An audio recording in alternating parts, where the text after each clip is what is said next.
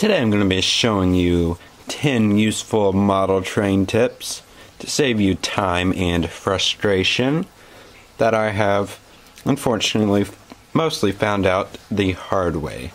Go ahead and start off here. You want to make sure you cut your track the right length. It's better to have it a little bit too long than a little bit too short, because as you can see here, this one here, just a little bit too short. So end up having this little piece in the middle there. That's bad.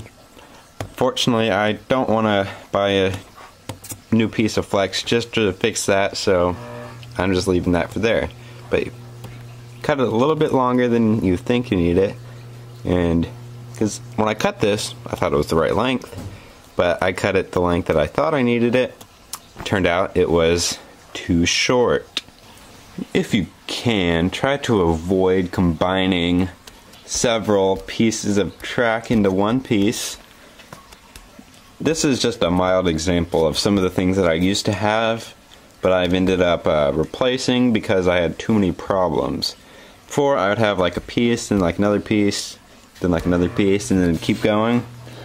Every time ended up replacing it. So if you can, just use a big piece of flex track rather than several small ones you have lying around, because most likely you'll end up having problems and having to replace it anyway. When you're building a section of your layout, do it right the first time. This section here, I've replaced it probably about 5 times due to the first time I kind of cheaped out. I just used what I had lying around and didn't work. Tried it again, used what I had laying around, didn't work. Done that several times. I finally think I'm getting it to where it's nice and smooth, not having problems. But don't cheap out if you can. Do it right the first time. I had like several different pieces of foam here. I had like wood and all kinds of crazy stuff. Do it right the first time. Spend a little bit extra time and it will hopefully, should help you in the long run. Still over here in this same scene, which I've obviously had a lot of problems with, test your track before you secure it. Like if you're like me, you're using glue or like hot glue or something instead of track nails, test it before you secure it. If you can, just like stick a little bit of track nails down it, run trains, make sure everything works out fine, then secure it down. Save you a lot of time from having to rip it back up and stuff. I've done that so many times and it ends up getting glue all over your track and all over the roadbed, and it's just not fun. So test it before you secure it. When you're starting a new layout, plan out your layout before you start building it. Over here on my switching layout portion of the layout, I planned out all the track using just like a free track planning software you can get online. Planned it all out, everything fit nice and perfectly, knew exactly what I needed, but unlike my main layout over there, did not. And I had a lot of fun, or lack of fun, fixing problems and buying stuff over again because I didn't plan the first time, and ended up having to replace stuff. So if you plan it the first time, it will often save you time and money from having to redo things because you could have planned. I mean, if you use just a free thing online, it doesn't cost anything.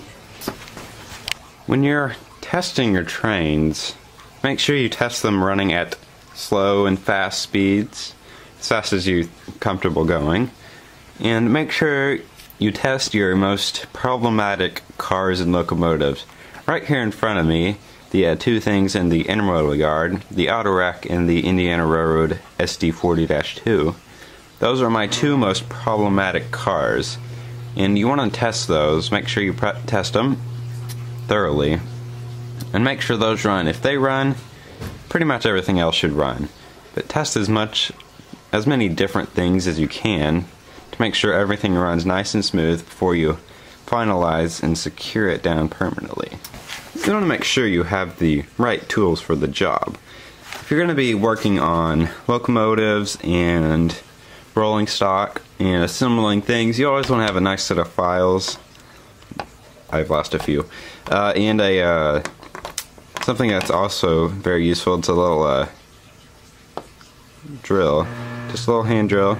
Very small, uses insanely small drill bits.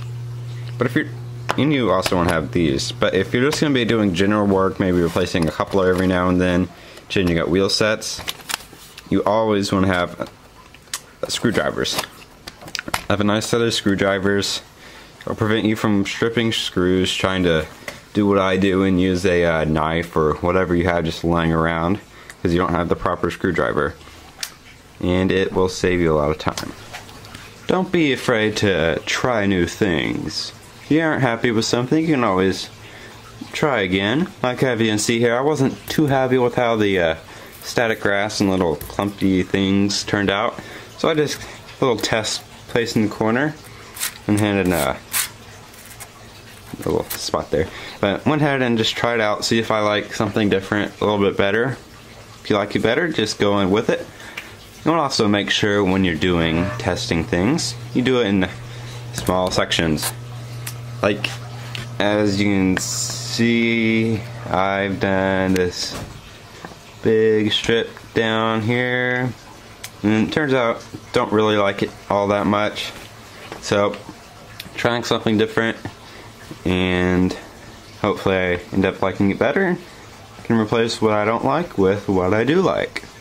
So make sure, don't be afraid to try new things, and try new things in small sections. When you're working on a project or you're trying to do something on your layout and you don't know how to do it, check YouTube. Just Google it in YouTube, or search it in YouTube, Google it, whatever.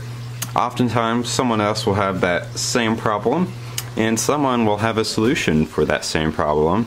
If not, you can always find a forums or just a chat and ask that question there, and you'll often get a reply.